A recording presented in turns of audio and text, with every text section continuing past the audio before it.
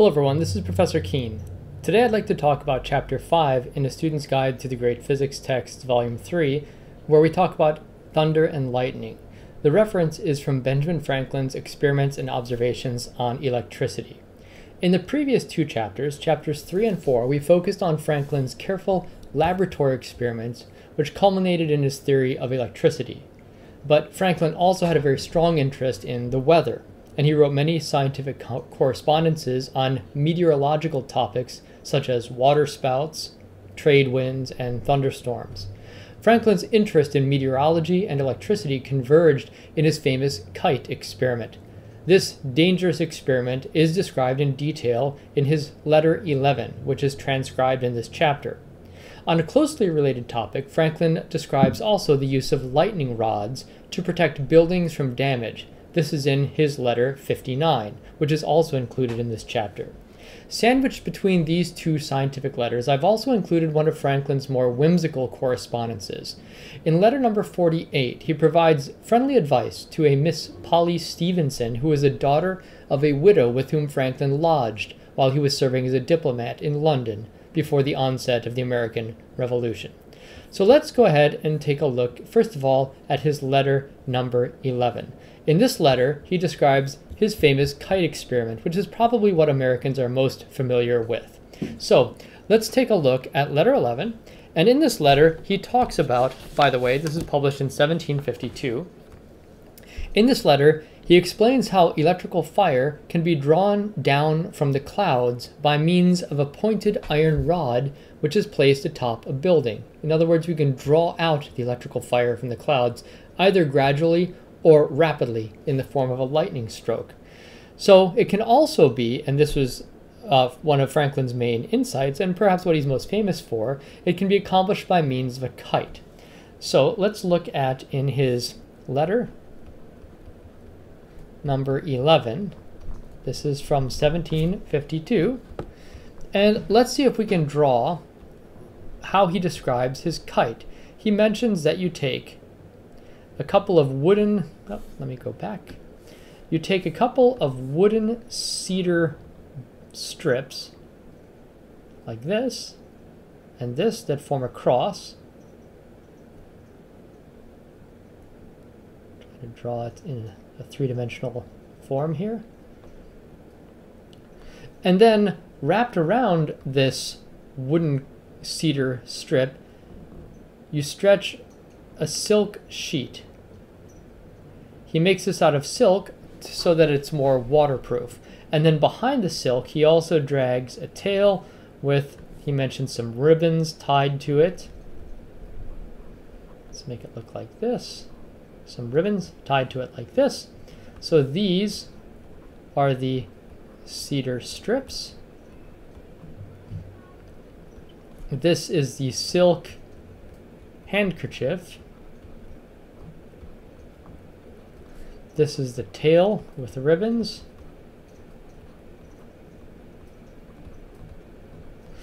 And he also mentions that atop of this, you place a very sharp iron spike. So this is an iron spike or wire, I think is what he calls it. And then you have a loop of string, like this, going like this to a string. And then this string is held by a person. I'm just going to draw a stick person down here. That stick person, he mentioned, should stand underneath a roof so that they don't get wet while they're flying the kite. So maybe he's on a front porch, let's say, holding onto the string. And down here, there's a silk ribbon tied to the string. And that silk ribbon keeps a small key from sliding down. Okay, so we've got a key right here and a silk knot, you might say. And then you wait until a thunderstorm comes in. Here's your thunderstorm, like this, that comes in. And he mentions that electrical fire can be drawn from the thunderclouds by means of this iron wire. And this This electrical fire, he says, is drawn through the wire down the string like this, toward the key. And you know that this is happening when the thunderstorm comes because there are tiny filaments on this twine that begin to stand up. So you might imagine if there's positive electricity coming down this wire, all these little fibers become positively charged, they repel one another, and so they sort of stand out like this. So he says these loose filaments of the twine stand out on the string when the electric fire, as he says, is drawn from the thunderclouds.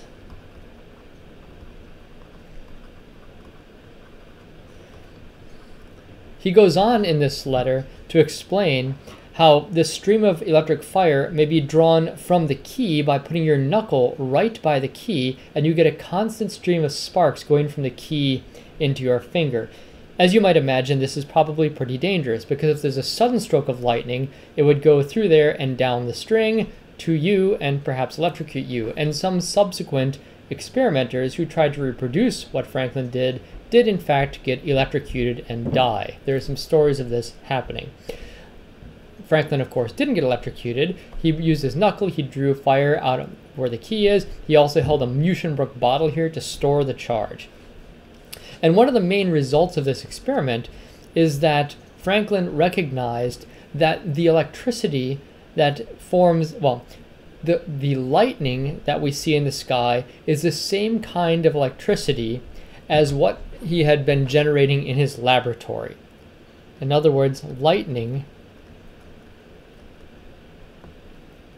just is electricity. This might seem obvious to you, but it was not at all obvious to early thinkers about this. In fact, all the different kinds of things that we see as electricity were kind of classified into different fields of study. So there was frictional electricity. You know, by rubbing things, they produce these electrical effects. There was animal electricity. That is electricity that was studied by people like Galvani, who shocked the legs of frogs and showed that they twitched. So there was some kind of animal electricity there. There was chemical electricity. That was by using zinc and copper plates immersed in acids, you could create an electrical current. There was also atmospheric electricity. And it wasn't entirely clear that these were the same phenomenon. They were perhaps quite different things. But eventually all of these will be unified into the broader study of electricity. So there's a unification that takes place. And when we're reading Franklin, we're starting to see this unification going on. Okay, so that's all I want to say about his letter number 11. Let's talk briefly about his letter number 48. And I might just read this. That might be easier to do than to go through all the details with you, because it's fairly short. So let me just go ahead and read this. This is a nice letter to, as I said, Miss Polly Stevenson, who was the daughter of a widow with whom Franklin stayed while he was visiting London.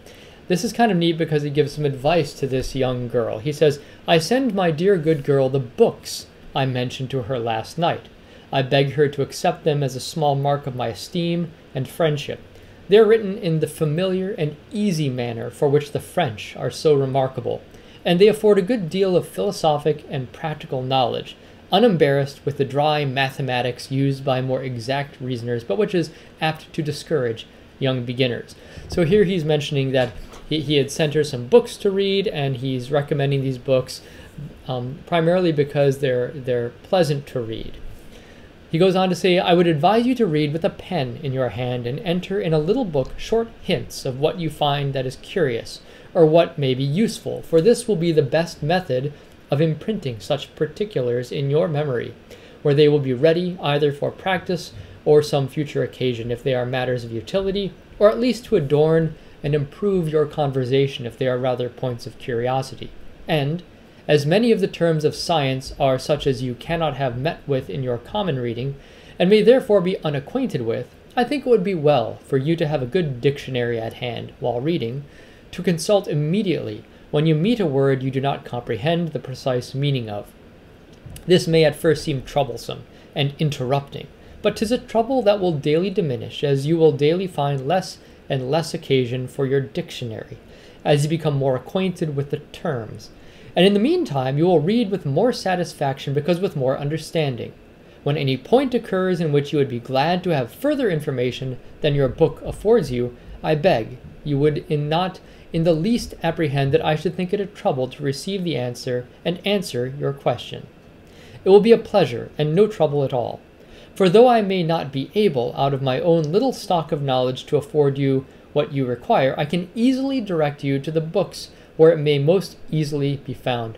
Adieu, and believe me ever, my dear friend, yours affectionately, Mr. Benjamin Franklin. So this is a nice piece of advice on how one should go about the task of reading and learning by Benjamin Franklin. Now, before we finish our discussion of Benjamin Franklin, let's talk about his letter number 59. And in this letter, what Franklin does is he describes how to protect buildings from lightning damage. And he mentions that the matter of lightning really has been demonstrated to be the same as the matter of electricity. It's kind of a subtle fluid that flows down from the clouds. That's what he had talked about in his kite experiment. He also mentions that lightning is the re-equilibration of this fluid, which is out of equilibrium, and thunder is the accompanying sound of this lightning. And he mentions that equilibration can occur through a conductor, which will not be damaged, provided it is large enough in diameter. So this is where he suggests putting a metal lightning rod on top of tall buildings and attaching to them a metal wire that is attached to the lightning rod and sunk all the way into the ground. He says metal and water are both very good conductors. On the other hand, there are poor conductors, and many building materials like wood and lath and plaster are poor conductors, and hence they are damaged when there is a flow of electricity through them. Electricity, he mentions, follows the path of least resistance, if it is given a choice, so to speak. He mentions also that the striking distance is the distance across which equilibration or sparking can occur through air, and this really depends on how much electrification difference there is between 2 points. So if there's a high difference in electrification between 2 points, then it's more likely that the electrification will jump across the air.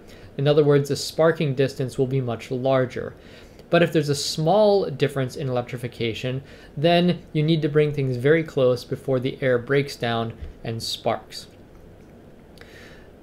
A rod that's attached to the roof of the building and connected to a wire at least as thick as a goose quill, he says, can protect a building from strikes. This is on page 65 near the top.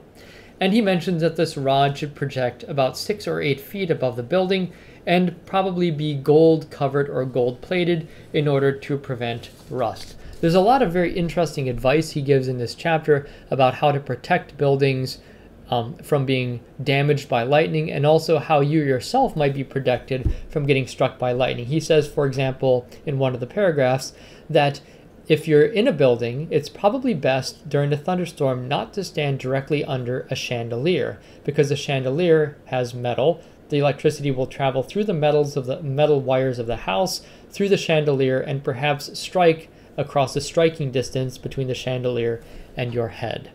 So he gives a number of different interesting suggestions in this chapter. It's a really fun read. I recommend you do it. It's a fairly easy read.